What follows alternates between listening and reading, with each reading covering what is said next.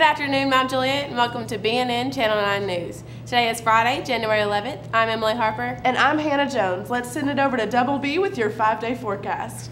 Good afternoon, Mount Juliet. I'm Bonnie Baker, and I'm here with your 5-day forecast. A few showers are possible this morning with partly cloudy skies for the rest of the afternoon, giving us a high of 68 with a low of 60 and a 40% chance of rain. Tomorrow, we will have a high of 71 with a low of 58 with some scattered thunderstorms and a 60% chance of rain. And on Sunday, we will have a high of 58 with a low of 36 with some scattered showers and a 70% chance of rain. And then on into next week, both Monday and Tuesday, we will lower into the mid-40s with some scattered thunderstorms. I'm Bonnie Baker, and that was your Mount Juliet weather. Have a great day, Mount Juliet.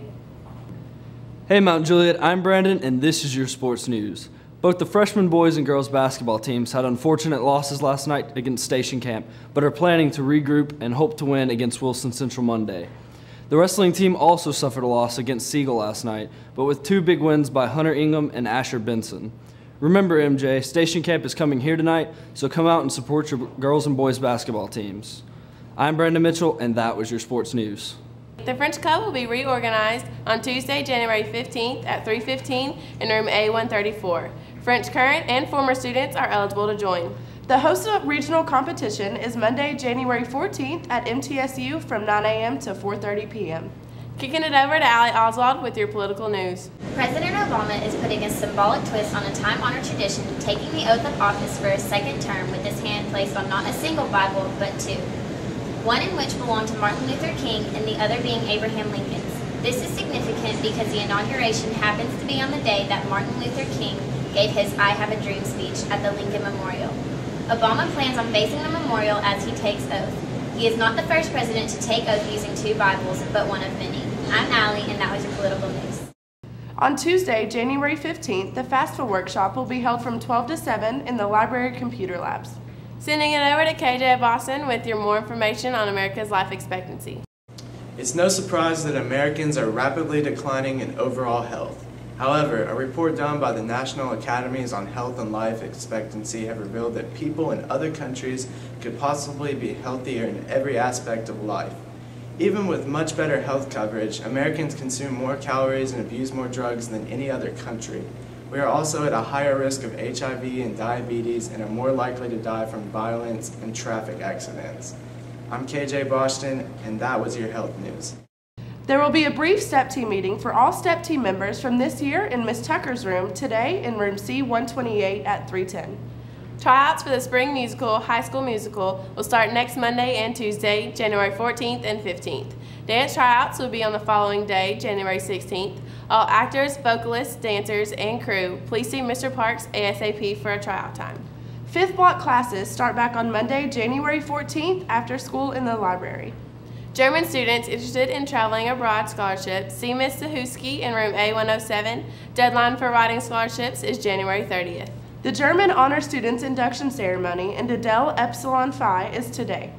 All-state choir practice will be tomorrow, Saturday the 12th, from 10:30 until 12:30 in the choir room. It's time for your business news with Drew Fraley. In what is already being called the worst flu season in a decade, an abnormally high number of emphysema cases could end up costing employers billions of dollars. The likely increase would be related to higher healthcare costs and an expected decline in production as more employees miss work due to sick days. The Centers for Disease Control estimates that an average seasonal flu outbreak costs the nation's employers $10.4 billion, and that doesn't even include indirect costs such as the loss of productivity. I'm Drew Fraley, and that was your business news.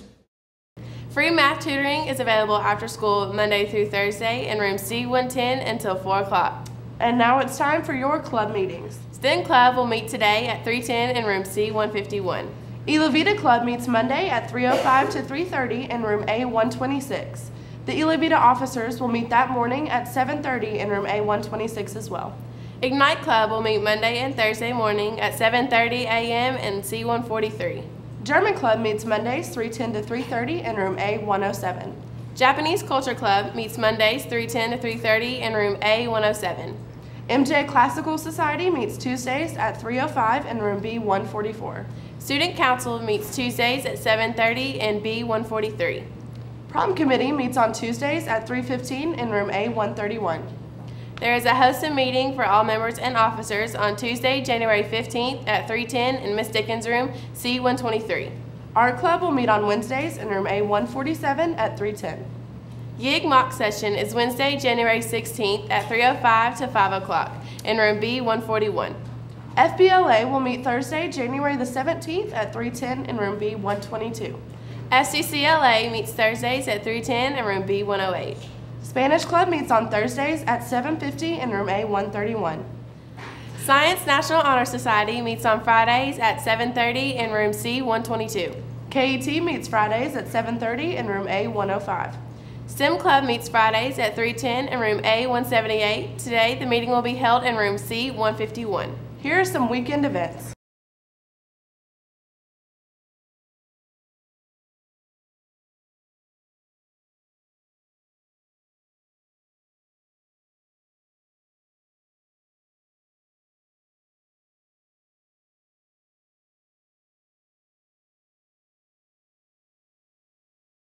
The Harlem Globetrotters are coming to the Municipal Auditorium Sunday at 2 p.m. David Allen Coe with Johnny Fritz is today at 8 p.m. at the Exit Inn. Thank you for watching BNN Channel 9 News. I'm Hannah Jones. And I'm Emily Harper. We hope all of your wildest dreams come true.